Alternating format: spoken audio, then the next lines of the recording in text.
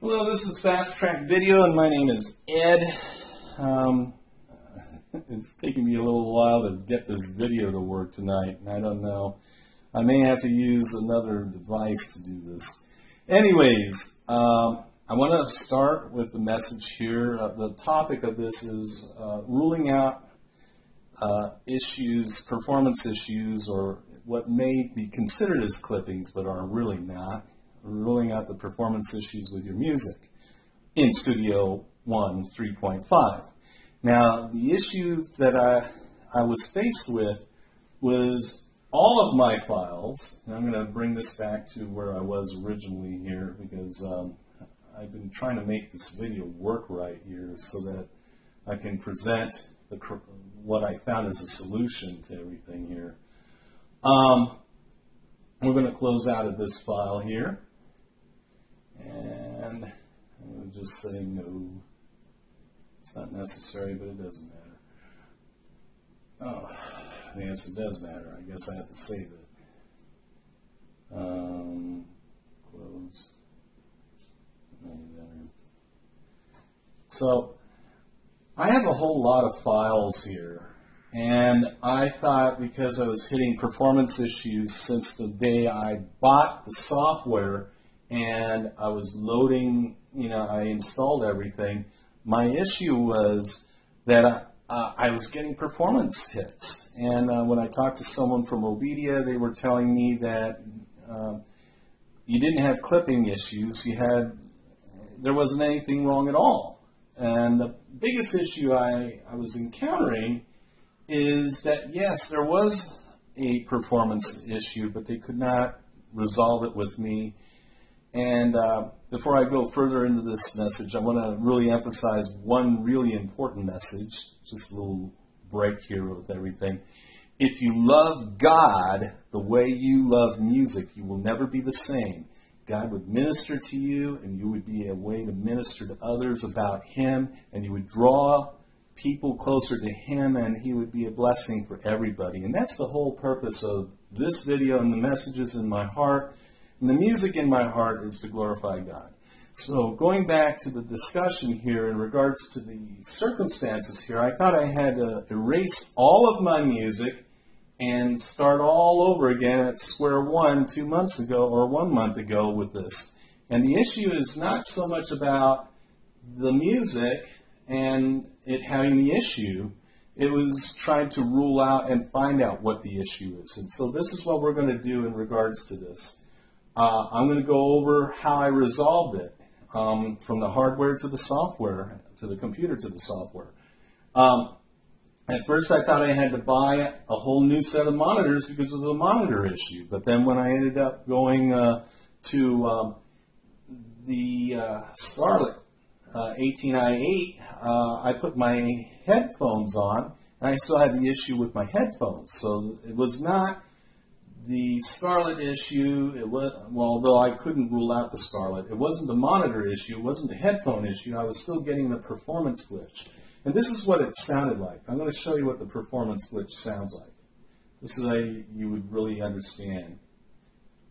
And what's interesting with this is we're going to close out of the plug-in.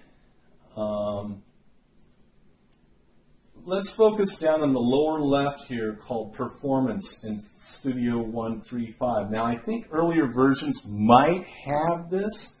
Of course, I don't know for sure if it does or it doesn't.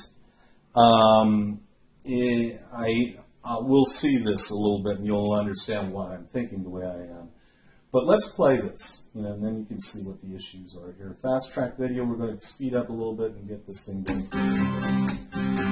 Now let's look down here. See any red dots?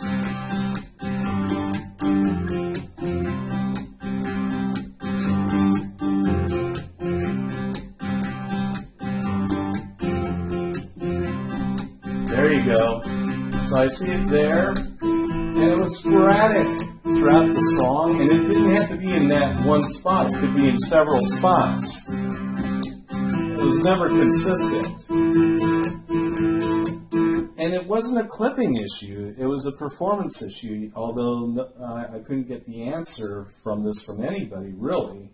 So we're going to find out what the answer is. I had to rule out these things. So I went from the monitors, they weren't the issue, the headphones weren't the issue. I really didn't see the Scarlett 1898 the issue. Then I thought, then it's got to be Electron's overhub bridge, where all my MIDI USBs are connected to, and then a USB connected to the computer. I thought that was the issue. But here's how I solved that. I did a straight connection from the control to the computer, and I had the same issue. So it's not the bridge either. It's not Electron's components. So that's working fine. So then the last thing of the issue on all this would have to be, then it's got to be the computer. And I want to take a quick look here. Yeah, we still got it going. Let's take a look. I mean, so the way I ended up finding out whether it's a computer issue is I went online and I went to Personas' website and I found this web page, although I think it's very old. Checking performance in Studio One. And it does point out the common thing down here of a performance monitor, although it doesn't give me any more information other than that. And this dialogue is a little different than what I've seen on my performances. So it's different. So I think with 3.5 there's a new feature, and it came in default, and we're going to see what that is. But I want to continue with this web page because this web page should be updated. It basically says, well, the first thing is maybe you have too many hardware components connected to your computer and it's bottlenecking Studio One. I don't think that's the issue. You know, I think that's not the issue at all. Then the next thing they were saying is it's a plug-in issue. You know, you got too many plugins. Well, yeah, I do. I have SWEMS, Isotope, XFR, Contact. I have a bunch of plugins in here, including Waves. I don't think that's the issue either. So down here at the bottom was something that intrigued me. It says core parking on PC Core. I'm like, what? I've never heard of this before. So core parking on, so it's where the core processor, certain components of the cores, in the case of me, I have it's a quad core, so one or three of the cores is on park. That's what it's telling me. So it says, you know, is when your power profile on your Windows-based PC computer has disabled virtual cores to save power. Well, and then it tells you how you can find that out, and we're going to go directly to that right now. Do shift the three-finger salute, shift Alt, Control Alt Delete, and then we go to Task Manager. Then we get to a page like this in Windows 10. I want to make sure that everybody knows I'm running Windows 10 here. And if you really look at this, only 32% of my memory is being used out of the 16 gigs. That's not a lot. That's like, you know, maybe 3 gigs of memory out of the 16, or maybe 4 if you want to call it. And 3% of the CPU. This is where I don't really understand that may be the issue. So I don't see the performance, but then people might say, well, you haven't pressed play on the Studio One to see that. It bottlenecks to see it. So let's try that anyways. We'll take a look and see if we get the red again.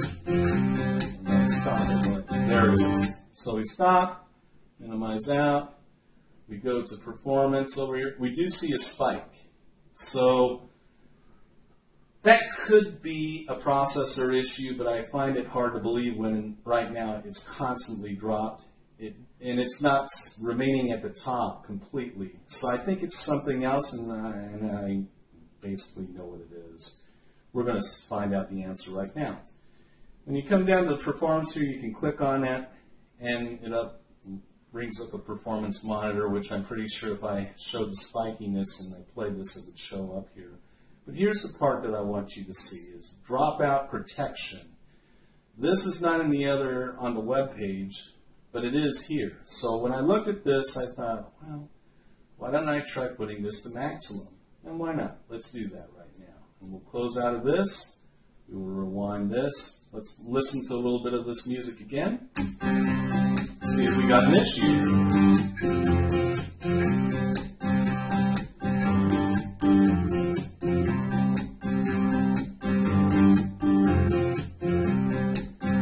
I don't see it.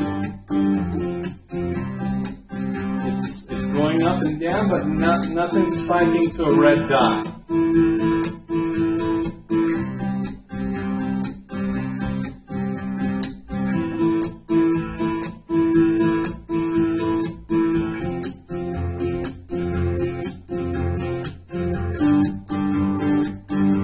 So I don't see it. So this solves the problem. So if you have an issue with performances, it may not be because you're encountering clipping. It may be so you have to check and see if your master fader is above a certain point and it shows there. But in the case of the music here, I didn't need, that was already ruled out in another meeting with somebody. The issue has to deal with the software controlling the performance of the music and the software itself. So hopefully this solves the problems with you. If you have any other questions, you can drop a line down below. I'm all looking forward to bettering the lives of people, creating music that will just glorify God. And look forward to you in the next episode of Fast Track Video.